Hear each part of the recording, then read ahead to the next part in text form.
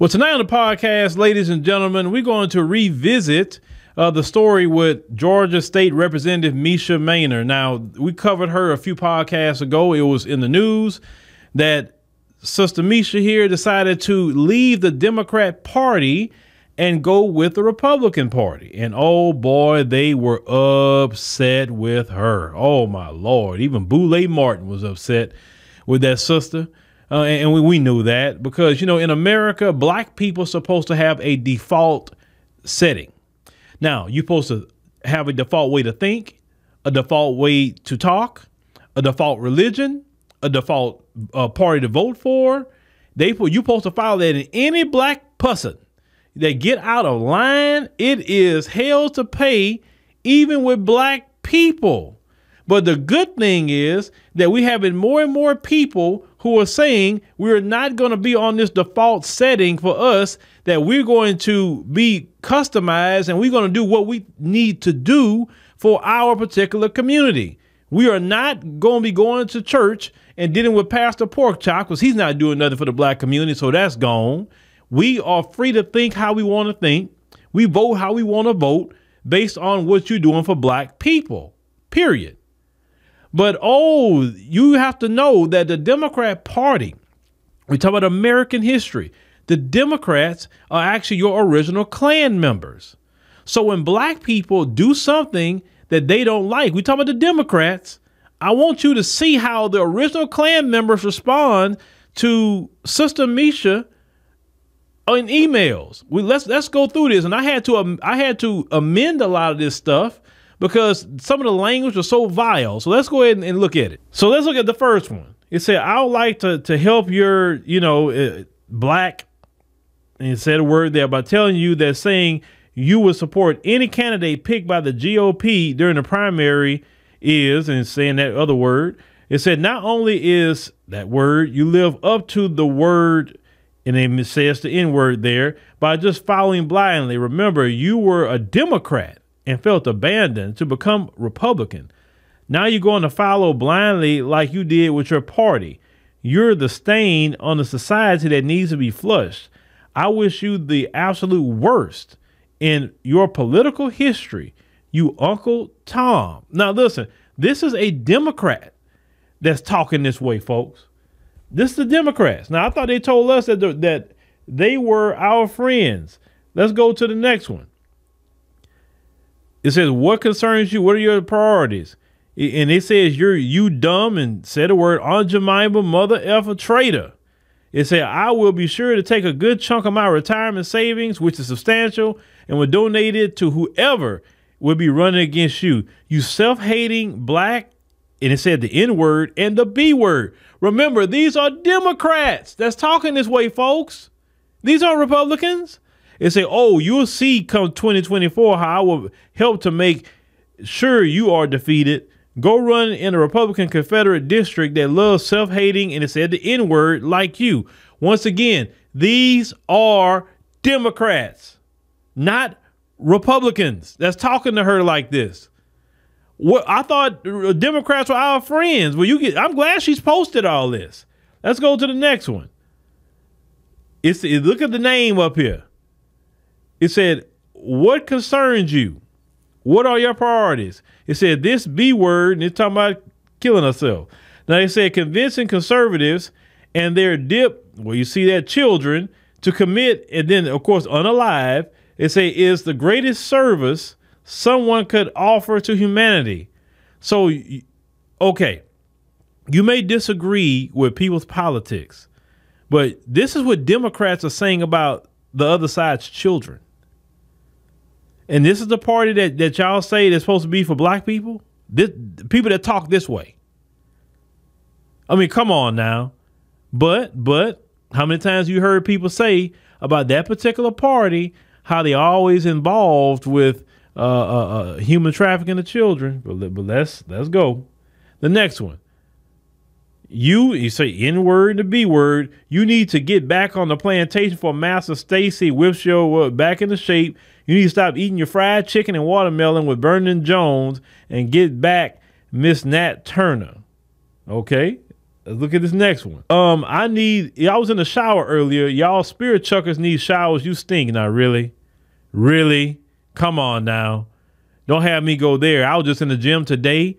Y'all, one of them was in the gym. Jesus Christ, that dude smelled like, oh my God. I never smelled a smell like that before in my life. I had to get away. I mean, that was a stench. But you talking about somebody taking showers. Anyway, that's why segregation is ordained by the Bible. Don't tell me that you're sorry I feel this way. This isn't what I feel. This is what I know. And then it said at the bottom, all that is the N-words are good for is giving. And you know that dumb word they use for a man's phallus. It said not representing us in the legislature. It said you dumb silverback mammy. Once again, these are Democrats, folks. Democrats. Let's go to the next one. It said that you stupid chocolate Jabba the Hutt looking, and they called her the word jigaboo. They called her that. And they use it, for other word they use with a C, what they use that word. We don't use that word. It said, you don't belong in the government. You belong in the fields picking cotton, or in my kitchen cooking and cleaning my floor. Go back to Haiti. It say the RNC won't pay you in fried chicken, menthols, Rice Krispie treats, watermelon, or weed. The Klan shall wipe the floor with your, and you know what. Now let's look at the last one. They say here, I am very concerned that you are a MAGA slave, bowing your head down to your master, Donald Trump. It's very shameful what you hippo monkeys will do once you get money. You spend it all on drugs, chicken, and Maseratis. You're a welfare queen, and I'm sick of darks like you gaming this system. It says by putting you in a camp to re-educate you and to de-N-wordify you. Yes, ladies and gentlemen, that was Democrats responding to Representative Mesha Mainor leaving their party. And trust me, that is who they are. They get so angry. Even look at the Democrat shields who are black. They get so angry when we do something different. When we think for ourselves, we don't toe the Democrat line. When we just said we gonna sit it out. We ain't voting for a Democrat or a Republican. It don't matter what we do. They are upset if you don't go show up a Democrat. Now in the 2022 midterms, a lot of black people didn't show up. And they always worrying about us showing up to vote. They don't go talk about Latinos showing up. They don't talk about Asians showing up. They don't talk about the illegals showing up. They don't talk about nobody showing up to vote. Just us. Like we are the only people in this country that should go out and vote. And what we're saying is we know how racist you are. See, at one point in time, we were actually conned to think it was just the Republicans. And, oh, man, we got to get the Democrats in there because, they're not racist like the Republicans. But as people have found out over the years that you're worse than Republicans because you're just better at deceiving and conning black people, but you feel the exact same way. That sounds just like Nick Fuentes talking, but they were Democrats. You understand? That sounds like Richard Spencer talking, but that's Democrats that's talking in this manner. How is the Democrats better? Then you have black folks that come to my page and tell me, Phil, the Democrats, they are better than the Republicans. Were the Republicans? What? I haven't seen. She ain't posting no emails from the Republicans. The moment she said she was going over there with them, where's the emails? I'll talk about it. Where's the emails? They were calling her all kind of vile racial names just because she chose to walk away from a particular party that does nothing for black people. See, when she talks about, hey, black people can't read, they're not doing nothing for black people. They're taking all this money and giving it to the border, or they giving it to Ukraine. What about the black community? Right? You should be applauding her for saying that. But no, the Democrats don't want us to have nothing. The only thing they want you to do is get your behind up on election day or early voting, go over there and check Democrat on every person, don't matter what they think, just straight Democrat ticket. That's what they want you to do, and go your behind home, and we'll see you in another 2 years. But black people is becoming a problem because black people are saying, wait a minute. Enough is the doggone enough. You got this open check to Ukraine. You letting people flood this country You now putting them in our neighborhoods. You put them in buildings and schools that you said that we couldn't have, but now they come over here and they get in there. You are giving them a bag of our money, but yet you got American citizens homeless on the streets. They're homeless. They can't eat anything, but you got people that just coming into this country, got a place to stay, like in New York. You stayed at the Row Hotel while homeless people are sleeping on the street. And the Row Hotel's around Times Square area. So, and I've been to Times Square a few months ago. Okay, I stayed at the Marriott Marquis, nice hotel in Times Square. You got homeless people out there, but they around the corner in the Row. They can just break our laws, come in, no issue, no problem, and get put up at a hotel. And that hotel is being paid by the federal government. They're not doing nothing for free. Or they're being paid by state money too. Everybody getting a bag off of this. But black Americans, tell them to put up the black Americans that's on the street in New York, put them in the row. Or they won't do that. You black people, you can stay out there. 56% of the homeless people in New York is black. And in Chicago, what they say, 72 to 73% of the homeless population in Chicago are black. But yeah, but the Democrats prioritize everybody else, but not homeless black Americans. See that's what we're talking about. And they have no answers. They have no answer for when we talk like this. But you want to get mad that black folks are leaving? More and more black folks going to leave. Because I tell you what, the more and more they listen to this podcast, they're going to leave. I promise you that. Because if they listen to me day in and day out, all they got to do is not just listen to me, just think about what I'm saying. Just look at what I'm presenting you. I'm showing you things in real time, I'm not just talking and giving a commentary. I'm always going to give some visual aid, something. Now, we still got a section of people in our community who like, well, if we go vote Republican, they ain't good either. It's not about it being good. It's not about it being bad. I told all y'all this. I'm going to repeat this again for the people who didn't get it. I just don't want you to give your vote to Democrat. So if you want to say, I'm sitting it out, I ain't voting for now one of them, hey, you didn't give your vote to Democrats. That's good with me. If you say I'm going to do a protest vote to spite the Democrats, you can do that, and that's good with me too. Just don't reward the Democrat Party with our votes. Why Representative Mesha Mainor has to be an Uncle Tom? Why? Because she don't want to go with y'all? What has she actually done that you can say, yeah, man, she really been selling out? They can't point to anything. I heard on Boulet's video, one of the people, the Democrat people over there, well, she didn't go to these meetings that we had. What is the meetings going to be about? I wouldn't go to your meeting either. There's nothing productive going to come out of the meeting.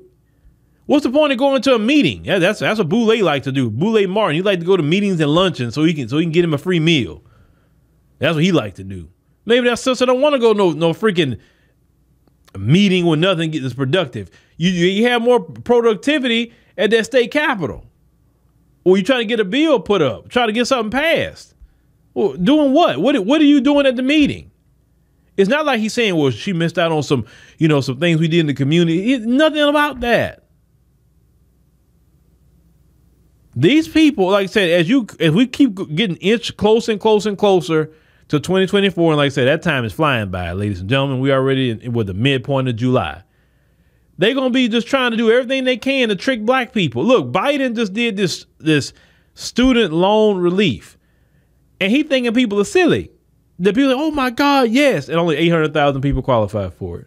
And they had to be paying their student loans for over 20 to 25 years.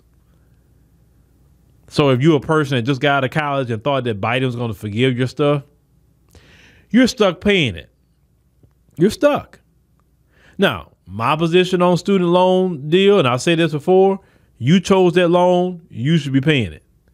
If you couldn't afford it, then maybe you should have went to the community college or got a scholarship where they would have paid for your school. But if you want to go the route of student loans, okay, get your student loan, get your great career, and pay for it. Like everybody else has to pay their loans. That's how I feel about it personally. But they're trying everything they can. So you will hear more and more about these reparations commissions come up in these different Democrat areas. Oh yeah, we gonna set up a commission to study reparations because they know that we don't want to hear nothing else right now. We don't want to hear nothing about no civil rights. We don't right now. We don't want to hear it because every time you talk about civil rights, it's the LGBT benefiting from it. DACA and everybody else. Affirmative action knows we ain't lose our mind about that. And that's what they shocked about. They, oh my Lord, black people, they didn't care about the affirmative action decision. No, there's actually black people that agree with the affirmative action decision because it doesn't benefit us.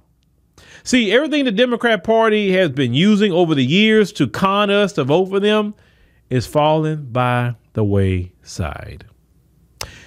And that's good. That is good. And that is so beautiful. That is falling by the wayside.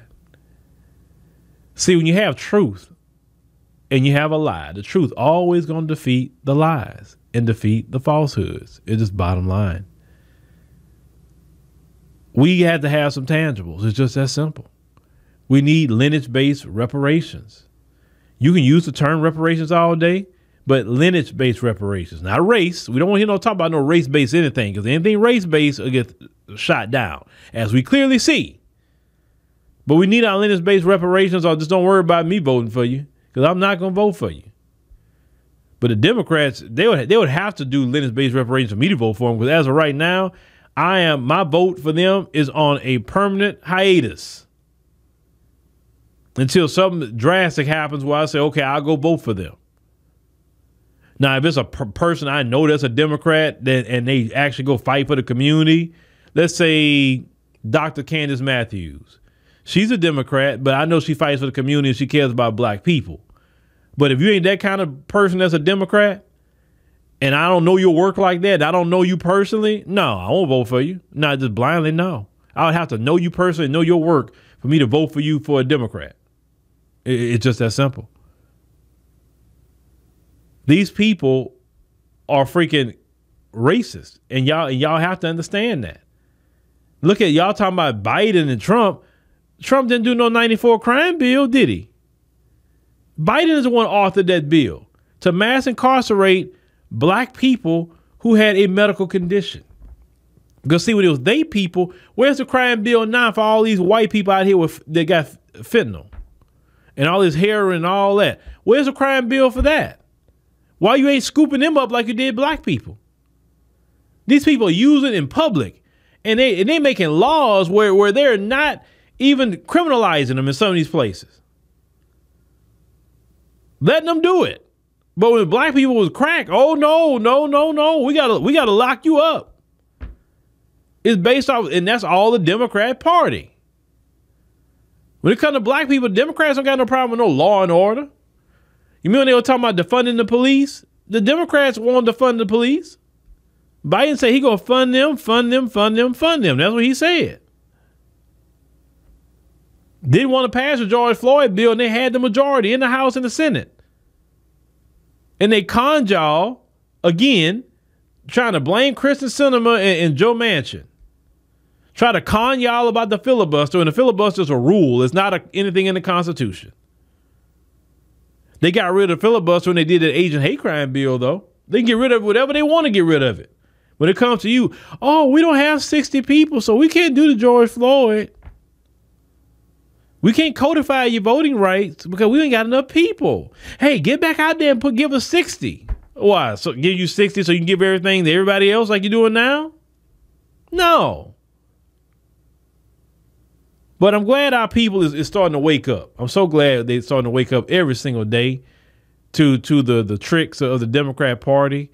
And once you free yourself from that and really say, hey, it's going to be more about tangibles for black people. It's not about nothing else but tangibles. Then you truly free politically. Because any black person right now, like Boulay Martin or whatever, you better get out there and vote Democrat. You think you gonna get reparations with Republicans? We ain't getting it with Democrats. So it's the same thing. Like, what are you talking about? They put up H.R. 40. You think the Republicans gonna do H.R. 40? Y'all didn't do H.R. 40. Y'all didn't do it when y'all had the freaking majority. I hate, like I say, that's like, you can't point everything at freaking Republicans when y'all had a majority. You had a Democrat president, and you had a Senate, and you had a House, and you didn't do anything. Same thing with when Obama first got in office. The first 2 years Obama was in office, his whole party was running everything. And he didn't do nothing for black people either. So y'all convinced me with that Republican talk. What they not going to do, what y'all didn't do.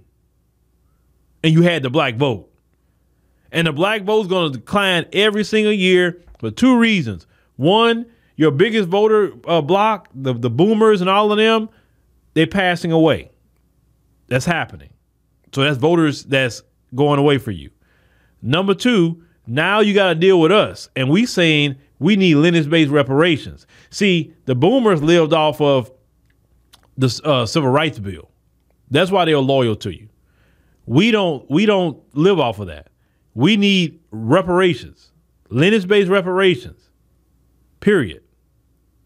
Or you just start losing every election. You're going to start seeing your voter base dwindle. You're going to lose elections, and then you're going to be mad. And, of course, you're going to call black people names. Well, that's fine. We're used to that, okay? We actually used to that from you. But I'm watching every day how y'all starting to scramble, scurry, and I want to see y'all tank, because you will always keep tanking if you don't do right by black people. And I won't even say all people in the civil rights generation either, because when I start speaking to them, a lot of them are starting to wake up too and realize the error in their ways. They starting to see things that agree with us, that they need reparations, that they need some help too. They watching when I tell them, like, oh, look all that money Biden and them sending all over the place. But what about you and your community? What you need? You're not getting anything. And they say, yeah, I'm not getting nothing. So even some of our elders are waking up. Some of them are, and that's good. I mean, hey, I always say better late than never. Better late than never. But the Democrats, like I said, they are the real racists. Don't ever let nobody tell you they're not. Don't ever let them scurry their way out. They are the original Klan members of America. They were, and they are still to this day. These people always show their hand, always when black people do something on their own and actually think for ourselves.